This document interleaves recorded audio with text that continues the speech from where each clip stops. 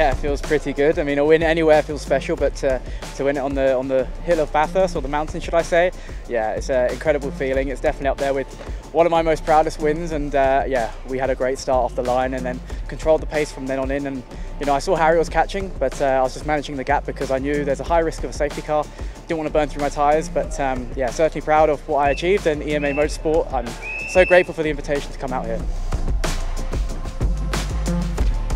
It was full chaos, and I just sort of chose this lane, that lane, and it all sort of worked out. Yeah, I had no real strategy, just sort of make it up on the fly. I looked in the background and it was Studdard behind me, so you know I could trust him, and didn't push too hard, so got a lot more in reserve, which is always a nice feeling. I'm a safe person. I'm not going to go maximum attack, lock all four wheels up in the first corner, so I just got to ask the other guys that. I just want to have a clean race. I'm not fighting for a championship. The other guys are, so they need to remember that.